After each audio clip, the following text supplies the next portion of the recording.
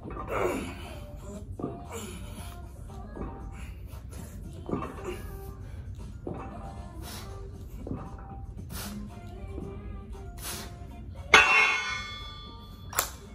Bears, welcome back to the channel. Today I started out this video with just some clips of my leg training, and so basically for my leg training yesterday, all I really did was pretty much powerlifting, even though I probably shouldn't due to my injury. I'm still kind of recuperating. But anyway, so the powerlifting session yesterday went pretty well. I did a lot of other exercises, but I only recorded 3 of them. So the first one that you're seeing right now is my squat. So I did a 3x3 at 365, and that felt pretty easy. The first 2 sets I smoked them pretty well, but this is the 3rd set, and I guess at this point I was just really tired.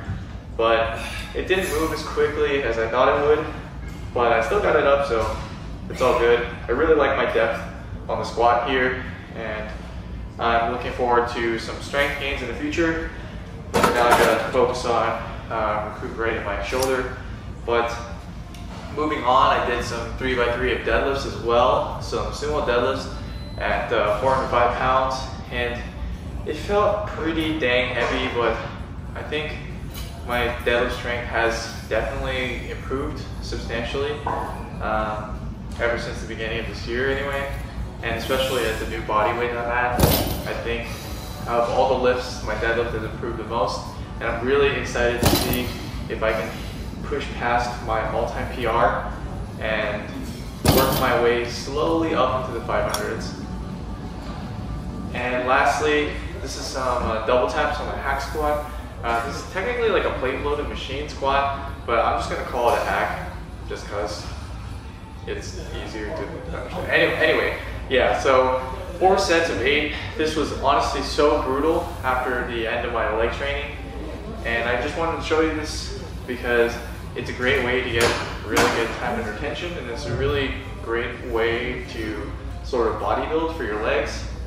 And so if you guys want something or want an exercise to give you a massive pump, this may be the exercise for you. So anyway, that's pretty much all I recorded from yesterday's leg session, and today is going to be a shoulder session. So I got 25s loaded up on my bar here, and I'm just going to do overhead press, probably do like 8 to 10 reps, somewhere in that rep range. My shoulders are kind of hurting a lot today, so I might even take the weight down a bit, but we'll see. Alright, so again with overhead press, you kind of want to treat it the same way you would treat a squat, at least the front squat anyway, and really get your back tight so that you have a firm, stable base to press off of.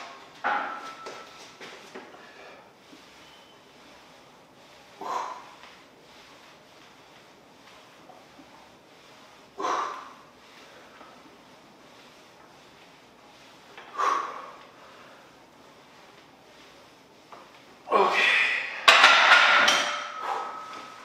So that wasn't too difficult, but I definitely do feel some nagging pain here. But I think I can manage it for the next 3 sets. Alright, so overhead pressing felt pretty decent, and now I'm moving on into seated barbell press. I've got 30 kilo on the bar here. So that's like 65-ish pounds or something like that. I'm not going to go heavy today for obvious reasons. I don't really need to repeat myself there, but I'm also not going to be taking a quote-unquote full range of motion with this. I'm going to take it basically to the point where my elbow makes a 90-degree angle, so that's sort of perpendicular. And that's just to sort of protect my shoulders a little bit more, and I'll still get a very nice pump in my shoulders. Alright. So basically just about there.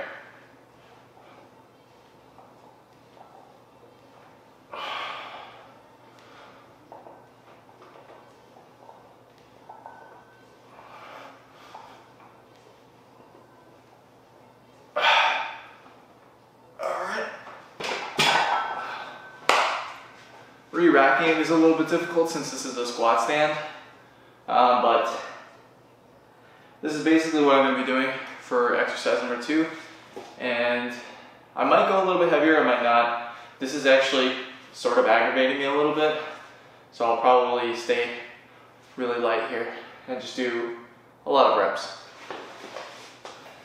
Alright, so next I'm going to do 4 sets of 20 reps with the dumbbells that I have.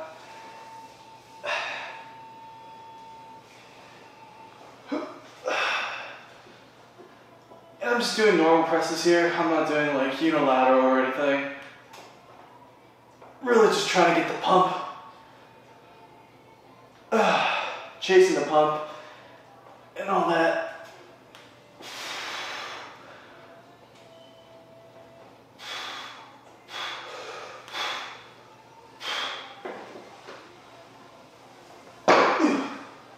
And I kind of like to hit my reps very quickly when I do dumbbell presses, and I'm not sure why. I just kind of like doing it that way. I could slow it down to make the exercise a little bit harder, but you know, this is just my preferred way. And actually slowing it down would actually be a good idea if you want to get that time and retention. If you're trying to like bodybuild or something like that, that's always a good idea. But for me, I just prefer to do it that way. So, all right. So now we got some seated unilateral lateral raises. That's a mouthful, but basically just doing one side at a time. And we're gonna go for 3 sets of 10 here. Really trying to control these as best I can. Trying to minimize swing as best I can. And really feeling that tension on that side delt.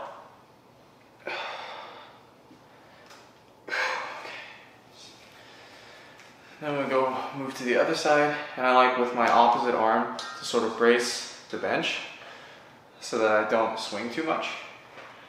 This kind of helps me reduce the amount of swing.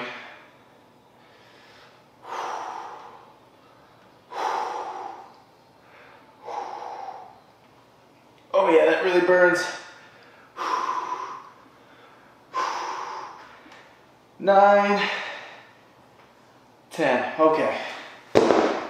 Alright, so I always love doing lateral stuff. I do like trying to make my delt as big as possible, and a good way to do that is to train the lateral head, the medial head here, as much as you can. But don't forget, you got 3 heads in here, so you can't neglect any of them. In shoulder training, you gotta hit them all nice and evenly, well, as evenly as you can. So one of the things I'm lacking in the most in terms of hypertrophy and size is my rear delt. So I do train my rear delts quite often, but they're just not as big as I want them to be. And so the next exercise, actually the next 2 exercises, are gonna be rear delt exercises. So I'm gonna finish this out. I got 1 more set actually, and then we'll do some rear delts. Alright, on to rear delts. And with this we're also doing 3 sets of 10, and I'm going to be doing a rear delt fly, a seated rear delt fly. And basically all you want to do is get onto the edge of a bench and bend over here. Brace your gut against your quads. Have your dumbbells in hand and ready. And from here, all you're going to do is fly, just like this.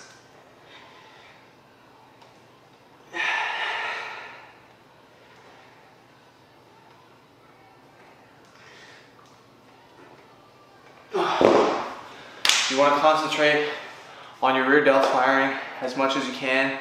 Try not to think too much about your traps. And basically just set a pace that's comfortable for you. Also, don't pick a weight that's ridiculously heavy. With this, you kind of want to pick a bit of a lighter weight that you can actually use your muscle to get up rather than using momentum and swinging it. Now, you know, swinging and using momentum for heavy weight has its place, but for this in particular, I just think that it's better to resist that momentum and swing as much as possible and don't ego lift, especially since, you know, if you're swinging it too violently on the eccentric, you can really damage your shoulder. So it's better to pick a weight that's good for you and leave your ego at the door. So I'll be doing these for one more set and then moving on into face pulls. Alright, so face pulls is the last thing that I'm going to be doing today, like I mentioned earlier, and I'm not going heavy with this. I'm really just trying to feel the contractions as best I can. And yeah, so I got my Rogue door strap here, and it's pretty sturdy, pretty durable, and I just got a little pull-up band here. I'm just going to grab the band and split it apart like so, and then pull it towards my head, just like this. Nice and easy.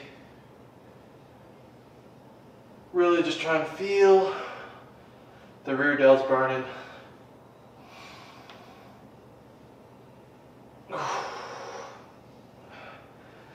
Try to do a little bit of a pause.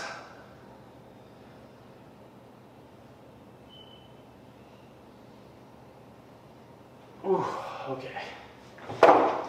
And with that, I'm gonna do anywhere between 15 and 20 reps, wherever I feel like is sort of giving me the best amount of pump. So yeah, that's it. That's pretty much the last exercise. I will do some bicep and tricep stuff later, but for now, that'll be it. So to wrap up this video, I got some trips coming up in a few months here, so I want to make sure that I lose as much weight as possible on my cutting phase. This is going to be the second to last week of my maintenance phase, and so I will be counting my macros once again, and I can kind of, if you want, I can make detailed videos about what exactly I'm eating for this second cutting phase. But for now, just stay excited and stay tuned. I got a lot more Bubby Eats videos coming out soon on the channel. Still got to wrap up all the videos that I filmed back in April and May. So yeah, thank you all so much for watching. Also, I noticed that my channel hit 250 subscribers recently. I don't know if it's still at 250. Sometimes I dip down and up, but seriously, thank you guys. I honestly didn't think I would make it this far in my YouTube career, but we'll see how far we can grow the Bear Army. Let's try to hit that 300 mark by the end of the year. Only got like 2 months left to get another 50 subs, but hey, you never know. Thank you all so much for watching. If you have any questions, leave them in the comment section down below. Before you leave, don't forget to click that like button and subscribe so you don't miss future videos. And I'll talk to you guys in the next video. Sorry, I'm just tired. Anyway, see you guys later.